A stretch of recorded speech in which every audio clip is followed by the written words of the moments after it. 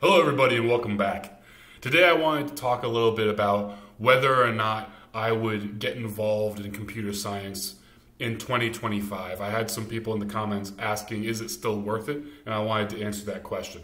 Yes, if you are pursuing personal reasons, that is a completely valid reason to get into computer science and software in 2025. If you have an app or a website, or if you have some idea that you think is worth doing, especially for your own purposes, if you have no intention of even selling it, you just want something in your life, or if you want to get into game development or whatever else might there be that has the barrier to entry of software, getting into it as a dedicated hobby, part-time, is actually a very realistic goal, especially if it's something like a website, because that's pretty simple to put together, especially with modern AI. If you just let GPT lead you by the hand, you can absolutely put together and deploy a website pretty easily without a CS background. And it is still, despite the market, it is still a valuable skill. However, I think almost all of the value is in personal goals. Again, an app, a website, you want to make a game, whatever. Your personal goal is probably the only good reason to get into CS. If you want to get into CS, to get a CS job, to be a software developer, that is probably not worth it. Sorry to say. If you have a healthy body, you'll probably make more money, arguably with less effort, being like an electrician. The reality is that the money for trades is going to keep going up. The money for software is going to keep going down. And this leverage dynamic seemed to have swung in the other direction in the last couple of years. And there's no reason to believe it's going to change. I think it's actually going to get much more dramatic. I think in 25 years from now, there will be nothing that you can justify paying a human being to do except maybe really low pay labor jobs. Jobs that are not uniform. So the reason that it's so hard to get a robot to be a plumber is because a plumber has to operate in so many different conditions and for such extended periods of time. Plumbers have to crawl into small spaces and work around corners, and they have to articulate and they have to have a degree of nuance in their movement that it's not currently realistic in robotics. However, that will eventually be solved. It probably just won't be solved for another generation. So going into something like that is safe. However, you have to understand that replacement is always going to be relative to what you're being paid. That's why well-paid people like engineers, and I think very soon lawyers and doctors and whatnot, are all going to get the chop because they're so expensive. A law firm that's employing 100 lawyers would they would pay anything almost in order to get rid of those lawyers and replace them with an AI.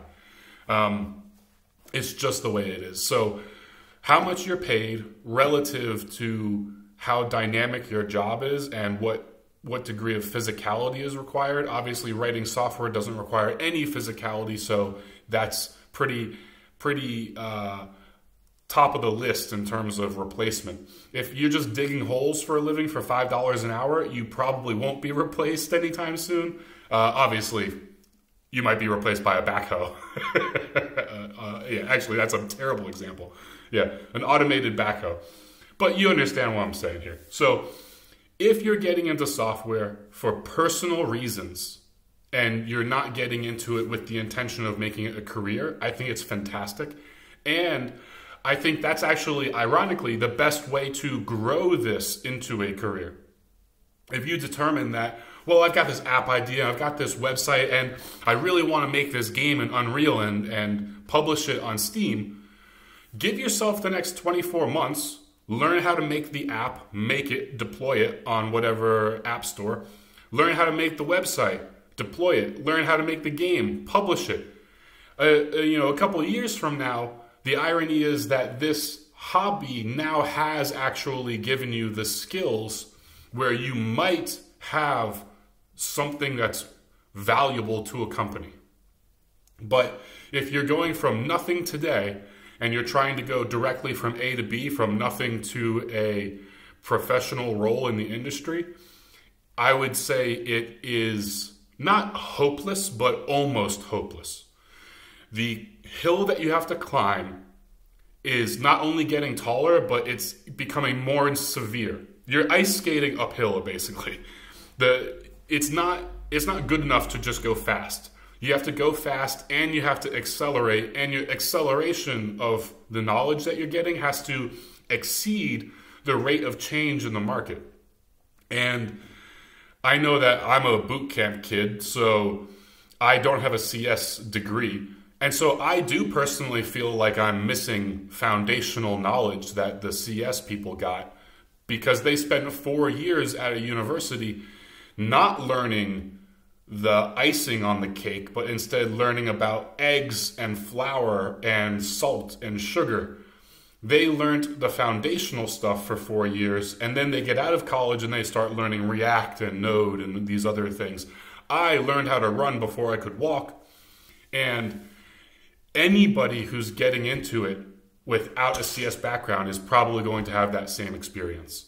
You're going to learn to run before you can walk, and then you are going to be negatively judged for not having that foundational knowledge, even though realistically you're never going to use it. I know that that's a unpopular opinion. I know that there's a lot of engineers who are going to watch this video who are going to be like, harumph! The reality is the supermajority of developers will effectively never use the more nuanced parts of computer science. They'll effectively never use the more advanced algorithms, and they'll effectively never have to. They'll never be in a situation where there's any reason for them to understand computer science at a sincerely deep level. The supermajority of developers are out here creating React pages and managing databases with Node. And you don't actually need any foundational CS understanding to do those jobs very effectively. The problem is you will be judged for not having that information, and that's just a matter of the industry, the way it is right now. There's hundreds of thousands of unemployed devs, and there's soon to be many more with these layoffs in the government. And so companies are in a position where they can hire exclusively exceptional people, because they'll put a post on LinkedIn or Indeed and there'll be 500 applicants in the first hour. And needless to say, if you think that you're going to throw your application into that pile of shit and get a good outcome, I think that's a little bit delusional. I think that we don't want to be lying to ourselves. And so to recap, absolutely get into software in 2025, but do so for the right reasons. If you have an app or a website or a game that you want to see made, that is a legitimately, sincerely realistic goal, especially with AI. Don't shy away from AI. Lean into GPT and DeepSeek and Gemini. Lean into these AIs and let them fill in the blanks. I have one of the hobbies I have that's sort of a low priority hobby is game development. Over the last couple of years, I've just been, every now and then I'll touch on it. I'll throw a few dozen hours into Unreal Engine to learn a little bit more about it, learn a little bit more. And each time I do, I have GPT up on a second monitor. Anytime I'm confused about something, especially operating the actual program, because Unreal Engine is unbelievably complex, I just ask GPT. I'm like, hey, I want to do this. Where do I go within Unreal to find the tool that does this thing? I'm 100% sure this can be done. I just don't know where it is or how to do it. And for purposes like that, GPT and other AIs are exceptional. And you can do the same thing with app development. You can do the same thing with websites. And so that is an extremely valid reason. If you want a job in the industry, you should probably look elsewhere. It's just not very realistic these days.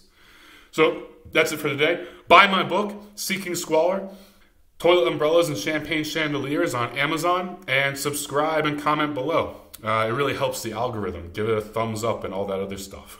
All right, take care. Bye-bye.